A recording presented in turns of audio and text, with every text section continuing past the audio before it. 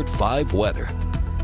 Relatively mild for us this Wednesday in the southern Colorado area. 60 for the high today in the Springs, 64 in Pueblo. It's around 5 to 10 degrees above average for us, and hopefully you got a chance to enjoy it because we are tracking big changes tomorrow as a winter storm makes its way into the area. Taking a live look in the Springs right now, a few clouds in the distance there to the west of Pikes Peak. That's going to be our next weather maker, and in Pueblo we can see those clouds as well. Humidity though now starting to rise into the 20s in both cities, which is good because it was fairly low all day, which created an elevated but not high fire danger. Temperatures right now, low 50s on the quarter, 53 in the Springs, 55 in Pueblo. Eastern Plains, mid to upper 50s to lower 60s. In our foothills, we are in the low 40s. Now, as we take a look at our temperatures across the country, can you see where the cold front is? It's right up here. This big change in temperatures. Rapid City at 40, 53 in the Springs, and we're in the 20s right now in Billings. So this is going to make its way toward us overnight. So Thursday is going to be significantly cooler than today. And this big area of low pressure, which has all of this cloud cover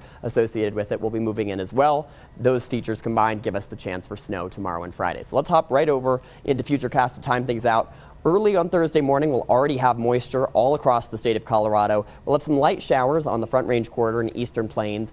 Early tomorrow into the morning rush hour. We might even hear a few rumbles of thunder on the Eastern Plains where we've got some pretty good instability in place. By the evening commute, that's when we're going to bring in more moisture and we'll see heavier rain and snow showers on the Front Range corridor. Again, we may hear a few rumbles of thunder as well during the afternoon. This will generally start off as rain. The snow level is going to be about 6,500 feet in the afternoon, so snow in Teller County and Woodland Park and rain for our other areas.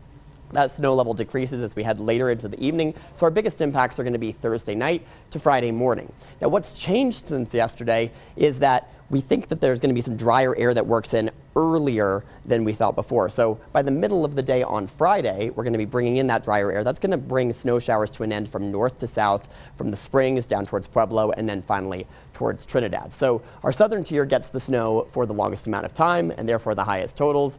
I've nudged the totals down just a little bit in the Springs and in Pueblo based on the latest data. So now 2 to 5 inches is what I'm thinking in the Springs, 1 to 3 in Pueblo, but we're still looking at a really good amount of snow in our higher terrain, 7 to 11 inches in Woodland Park, and quite a bit in our southern mountains as well, where we have winter storm warnings in effect. Winter weather advisories in place for northern El Paso County and for the higher terrain that is not part of the mountains adjacent to the mountains. Lows tonight will drop into the low 30s following that cold front, and as we take a look here at your Super 7-day forecast, I've still got you at a 3 out of 5 storm impact on Friday. That Friday morning commute is going to be the most impacted for this system before we start to warm up and clear out this weekend. Remember to set your clocks forward Saturday night. We're springing forward on Sunday, and we are losing an hour of sleep, but it's a good trade-off. 60 degrees for the high and our sunset at 7:01 p.m. Certainly not a bad deal.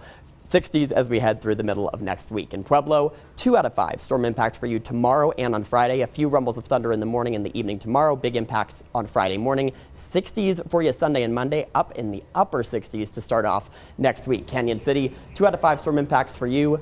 A few inches of snow expected. It'll be a heavy, wet snow, hard to shovel, but not a ton of it. And then in the 60s for us as we start next week, Woodland Park, you've got a 4 out of 5 storm impact Friday. We're still looking at potentially more than 8 inches of snow for you. Andy? Casey,